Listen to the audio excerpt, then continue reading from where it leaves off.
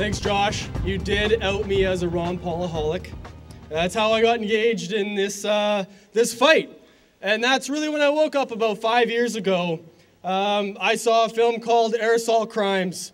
And that was one of the first documentaries that really sparked my interest as to alternative media.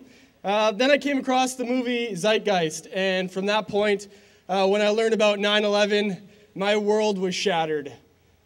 There was no turning back from that point. I started researching every person that was in that film. I started learning about the money and banking system, and I was looking for some honesty. But before I get into all of that, I do want to reflect on somebody that we lost this year that's been very special to me. It's been very special to people all over the world. And that is our fallen soldier, John Boncourt. He goes by the name Splitting the Sky or Dacajawea. John is a leader among leaders. He was the only person charged in New York City during the Attica Rebellion. He was defended by Ramsey Clark, and he has been part of the Gustafson Lake standoff. And he's been a huge outspoken advocate for finding the people that perpetrated the wars and aggression and profiteering behind 9/11. And I'd ask that people please look into who Splitting the Sky is. He is a profound person. His legacy will live forever, and he is a local BC born native. So, in today's solutions, we've heard many things from many wonderful speakers, champions for freedom, champions of liberty, people who are espousing the individual, not the collective. Because when you are strong as an individual, you become a strongest link in your community. You build your community by being the best that you can be yourself. I have some solutions that I've come across over the course of the last year that I'd like people to maybe take home and digest and Google and reference themselves. Some amazing technological advancements that we're fortunate enough to see coming to fruition. Some of the biggest challenges we face, including voting. We've heard about direct democracy, but what about the vote fraud that goes on through these electronic voting systems? Or even the counting of paper ballots. Well, there is a TED Talk by David Bismarck who has created a fraud-proof voting machine. I encourage people to definitely check out David Bismarck on TEDx. There's also ways that we can create heirloom seed banks at our local libraries. If you can Google that, you can find out ways that we can capture our own personal health freedom and support others in our community by creating local sustainable food systems where we don't have to rely on big agribiz or big commercial grocery stores. We can rely on our own heirloom seed banks, and we can introduce it at public libraries. We also have the degradation of our ocean water globally, and some people may have heard of the Pacific Garbage Patch, which is all of the plastics and garbage that have been dumped into our oceans have dissolved. If you could imagine a massive garbage patch, you would think of large pieces of debris floating around the ocean. Well, this garbage patch, they say, is as big as Texas, but it's actually 10 to 15 times larger than that. And it's not big pieces of debris, it's actually particulate that has been dissolved into the water, and it needs to be filtered.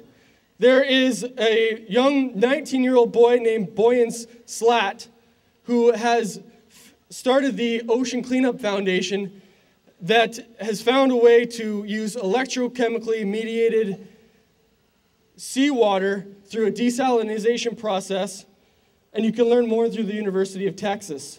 That is a solution that we can use to clean up our oceans, which is so vital to our Earth systems.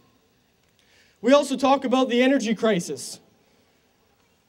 So much reliance upon petrochemicals, the tar sands, coal. Well, we have access to hemp. They promoted hemp 100 years ago and through the 50s. Hemp is one of the most resource-rich agricultural products known to man. They've been promoting this for decades, especially throughout World War II. The government even put out commercials encouraging people to grow hemp.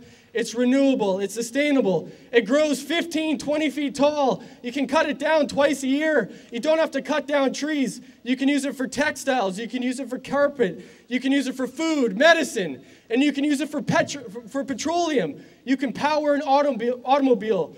You can do almost anything with hemp. It is such an important key piece of the fabric of our solution and our prosperity as a human race. And that's why it's so important that we have people from Sensible BC here today talking about the decriminalization referendum that's going on right now. We need people signing that and getting involved as canvassers across the province. They're doing really well, but we need that extra boost.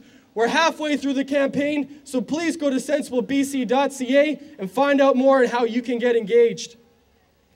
We also talk about the other pieces of the energy crisis. And did you know that we're coming up with new ways, with new supercapacitors, and with elements that are available around the world called graphene, where you could charge your cell phone in 5 seconds. Not 5 hours, but 5 seconds. Through this new emerging technology, we can use that to power our homes. We can use that to power almost everything in a much more efficient way. Instead of utilizing this electrical grid, which BC Hydro is milking everybody and milking our pocketbooks. We've had enough of BC Hydro.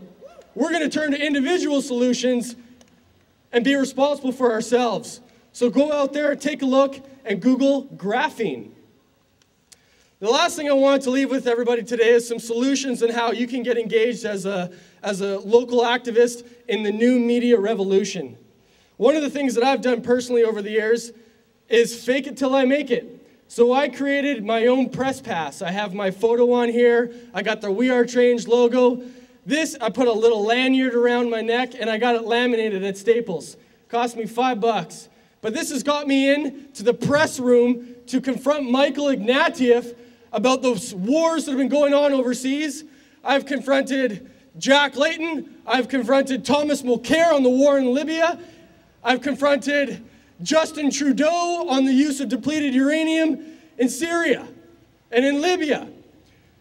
This little press pass for $5 got me in behind the scenes, and we've used that on Freedom Free for All television. I absolutely encourage everybody to make their own. Another wicked thing that we have a ton of fun doing is pretty much every Friday night, we go out and we will chalk the town. You can go to Toys R Us, you can go to anywhere, a dollar store, and buy a pack of chalk and go down in front of the bars and nightclubs, and there's all these people out and about. You can use chalk on the sidewalk. It's you can get biodegradable chalk, costs pennies on the dollar, and you can see messages and share messages in a unique way that most people aren't used to seeing. Instead of seeing a billboard up on the highway or watching a TV ad, if you put chalk on the sidewalk, people are going to stop and go, whoa. And what we find is that people are actually going, hey, that's you guys that are chalking? And we go, yeah, you want some? They're like, yeah, sure. Totally. Well, here's some chalk. Spread the word, spread the love, find some unique ways that you can get engaged, and that is definitely a big one. It is all incumbent upon each of us as individuals. We are all leaders.